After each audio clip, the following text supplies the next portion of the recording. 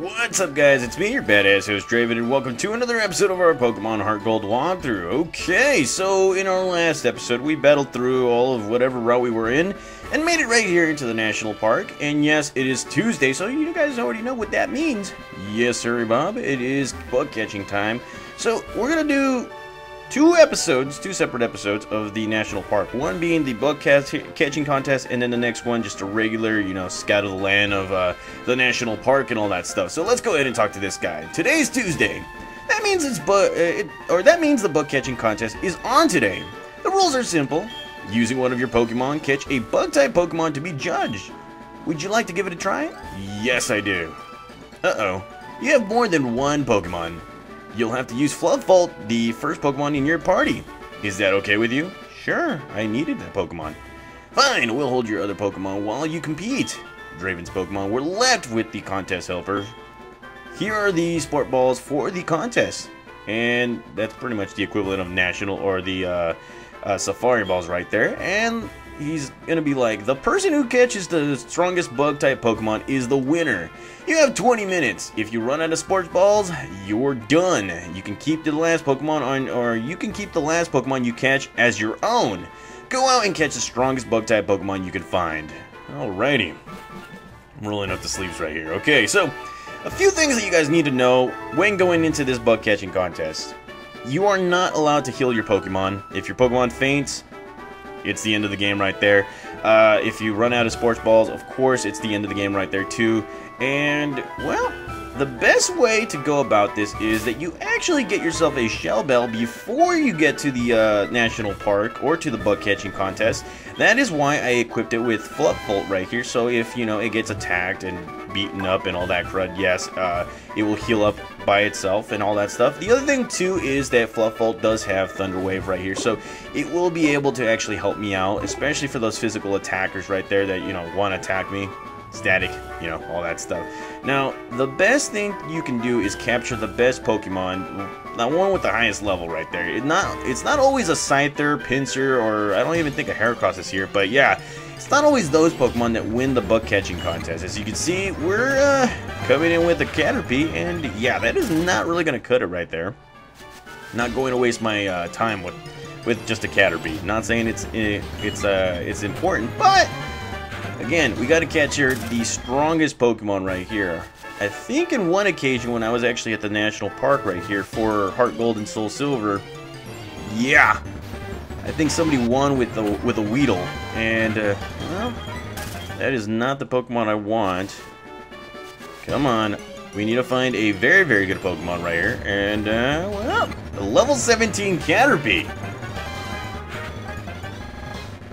Okay, so I'm thinking I should capture this Pokemon right here. Plus, it's not super, it's not strong, but of course it does have Bug Bite. And there we go. And yes, we are healing up just a little bit. And here comes that String Shot that, of course, will lower our speed. So let's go and throw a Pokeball at it, or a Sport Ball at it. 2, 3, and there we go. We caught ourselves a level 17 Caterpie. Technically, that counts as a strong Pokemon. Now, if we find something else a little bit more rare or stronger or something like that, then we'll think about it. As you can see, here we have a Beedrill and...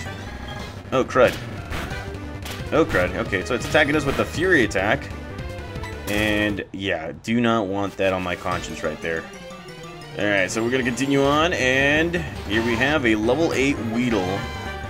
Alrighty. Now, if you do win this contest, I think you win yourself a Sunstone. Correct me if I'm wrong if I don't win this. And, well, here we go with another Weedle. They want to attack me. They see me riding.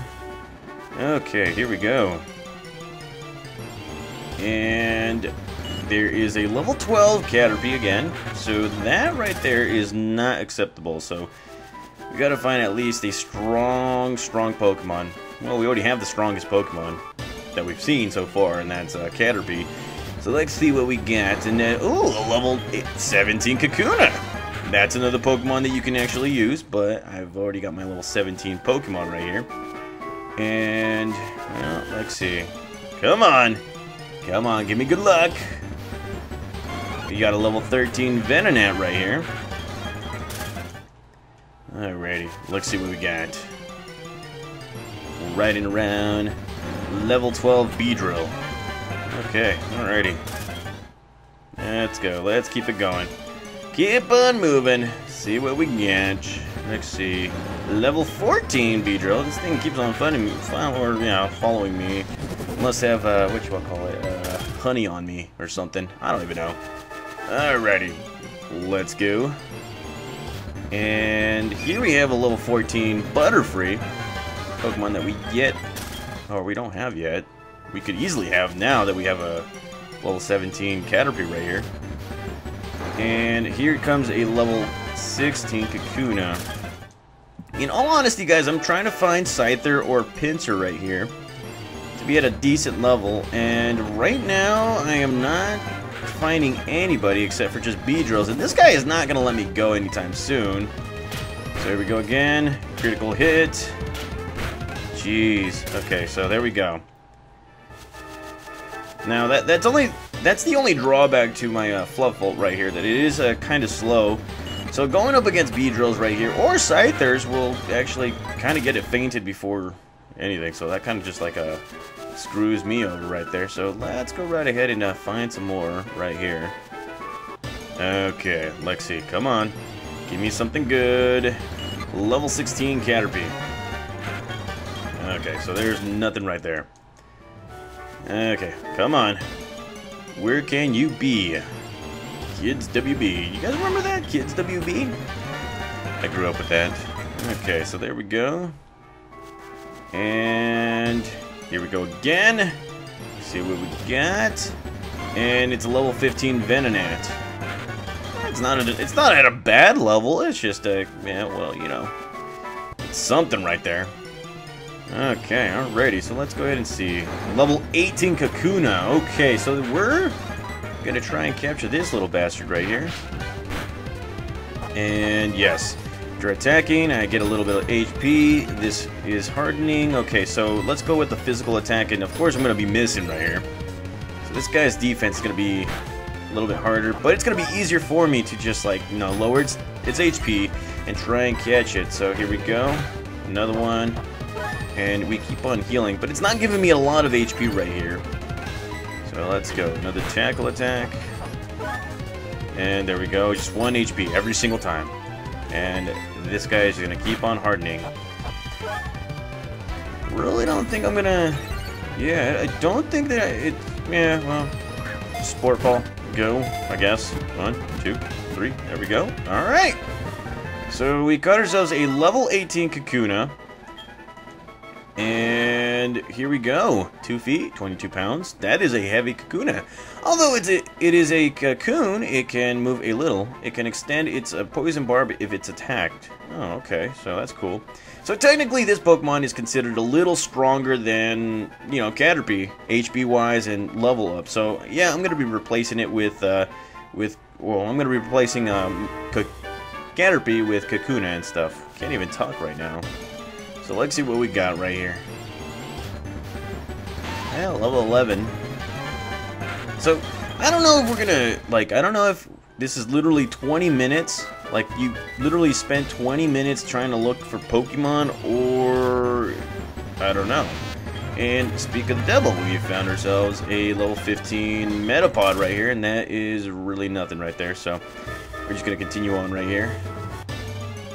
Now... Let's see.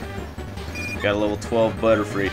I don't know if I'm going to win this contest with just a level 18 Kakuna. I'm thinking that they're going to go with, like, rarity and then level and all that stuff too, which is kind of like, kind of unfair. But one can always try, right? I guess. I don't know. Come on. Where can you be? Let's see, let's see. And nothing. Nothing at all. Okay, alrighty, so let's see. Let's go into the longer grass right here. I'm gonna give it like 3 more turns right here, and if I don't find anything... Oh, look at that! A Pinsir, level 13. Now this right here is a bit of a gamble because Pinsir's at level 13, and I got myself a level 18 Kakuna. Now, Pinsir is pretty rare, especially in the neck of the woods right here. but the level's not that, and wow, made it faint. That's just great. Okay, so there's a level up right there, level 19. Okay, so we did somewhat of our part right there. It's giving me a little hope that, you know, maybe I could find some of the rare Pokemon right now. And so far, I haven't found anything. Okay, so except for a Pinsir that I made faint. Oh, God. Okay, so here we go, another Pinsir, and I'm going to try and not make it faint right here. And this guy is a little faster than me. And yes, we are healing up just a little bit more. And this guy will be hardening. So here we go, Thundershock for the God dang it. Really, Fluffle? Are you like trying to sabotage me or something? Oh God, you are a jerk. Okay. And here is a Beedrill, a very, very good one, but of course I'm gonna get attacked. Come on. You are paralyzed, you asshole Beedrill. I'm gonna run away. Okay, alrighty. You know what? I'm just gonna leave it like that because the majority of these rare Pokemon, such as Scyther and Pinsir, they're it's gonna have to be like really rare to capture a level 17 or 18 Pinsir or Scyther. So I'm just gonna gamble and I'm just gonna retire right here. If I lose, I lose. Still got 12 minutes. Yeah, I'm not gonna really spend 12 more minutes just to try and find anything else. So here it is, the very end of this. And the contest judge is like, we will now judge the Pokemon you've caught. We have chosen the winners. Are you ready for this? Placing third is Camperberry, who caught a Writhing Beedrill. Okay. The score was 253 points. Placing second is Youngster Samuel, who caught a Wriggling Weedle. Man, do they have to come with like some kind of like... I don't know. I really don't know. And the score was 263, and the bug catching winner is Ace Trainer Abby. What the hell? A whopping Paris. See what I mean, guys?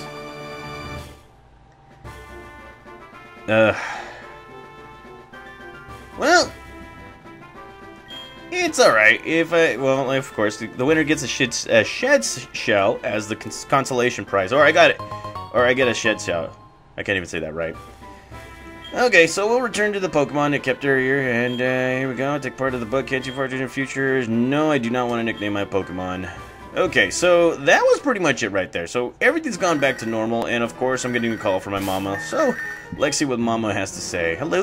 Oh, hi Draven. How are you? I found something useful while shopping, so I bought it with your money. Sorry, but I asked the delivery man to take it to you, so you should stop by the nearest Pokemon or department store to pick it up. I know it'll be useful. Okay, well, whatever. Okay, so let's see. Let's go ahead and take a look at this Kakuna that we got. Alrighty, so it's at level 18, and it is Quick Temper, Lonely Nature, of course, and it has a really high defense and all that stuff, especially with its speed. Shed Skin is its ability. Heal its ability problems or something like that. And of course, the next level up, it will turn into a Beedrill, which would be pretty awesome right there. So, alrighty, so that's pretty much it for the bug catching contest. And well, I'm gonna dive deep into this place in the next episode because there is also a part 2 to this national park thing right here. So, thank you guys for watching. I will see you guys in the next episode. See you guys.